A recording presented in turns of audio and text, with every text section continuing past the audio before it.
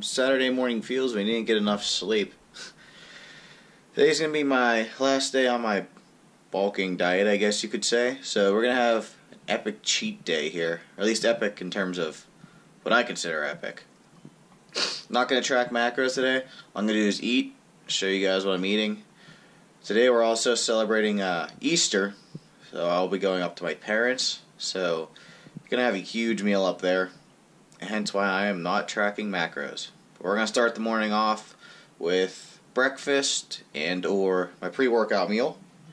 Got myself Captain Crunch, full bowl of it, and then I'm probably going to have another one too. And it's going to be delicious. Guess we technically have meal number 2 here, even though this is just my pre-workout. Got some NeuroCore and a White Monster, mix them together. Like I said, I didn't really get that much sleep last night, so I need that extra kick.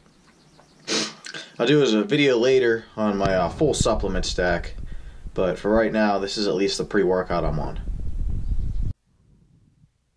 Alright guys, back in the gym here, doing bench today. This is actually the top week, or the third week, of Wendler 531. I had working sets of 185 for 5, 210 for 3, and 235 for 1 plus, which I ended up getting for 4. So I couldn't actually film that because right after I started to finish this set here, the gym became busy as busy can be. It was elbows to elbows everywhere. So I really wasn't going to record any footage because I had nowhere to put my camera. And everyone was using all the plates that I rest my camera on to get this footage. So at the end of the session, I decided to do a physique update, weighing in at 212 pounds here. And since this was my last day of bulking and my cheat day, I figure I may as well see what I look like at my heaviest. I dropped my macros down.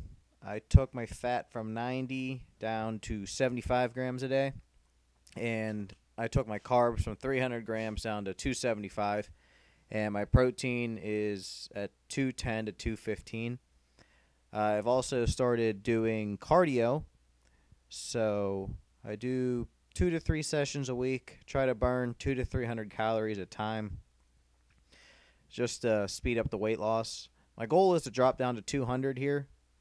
And then I'm going to maintain for a while. And then drop to 190. Maintain.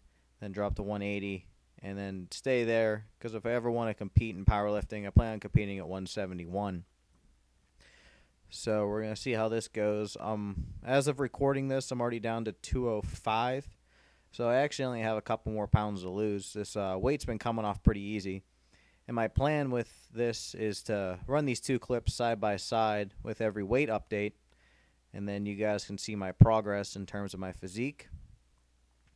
So, about ready to finish up here, and you're going to see me go up to my parents for my last big cheat meal before the diet officially starts. So, hope you enjoy the footage. Alright guys, I made the journey of 1,000 miles out to my parents' house. About to eat some food here. I'd fast forward a minute if I were dieting. You're not going to want to see this.